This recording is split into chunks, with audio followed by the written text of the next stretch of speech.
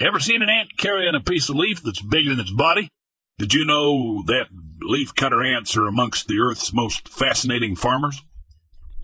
In the dense tropical rainforests, these ants exhibit a form of agriculture that would make human farmers pale in comparison.